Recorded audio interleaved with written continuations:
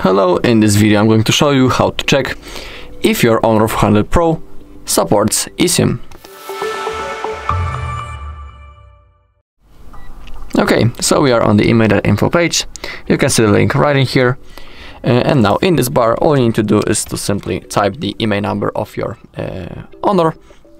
If you don't know how to find it, on our channel there's a video when I'm showing you all possible checking options using the IMEI number of your Honor, and in that video I'm showing you how to find the IMEI number on your device.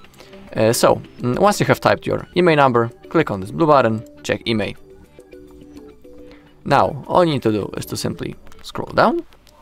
You can also see the basic information about the device, but we need to scroll down a little bit more. And now on the left side we have the basic checks, and in here we can see that we have the eSIM compatibility check. We need to simply click on that. Now click on this blue button, check eSIM compatibility.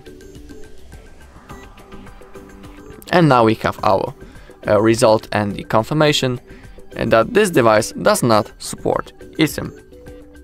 Below we can see some information, so we can see it doesn't support the eSIM compatibility.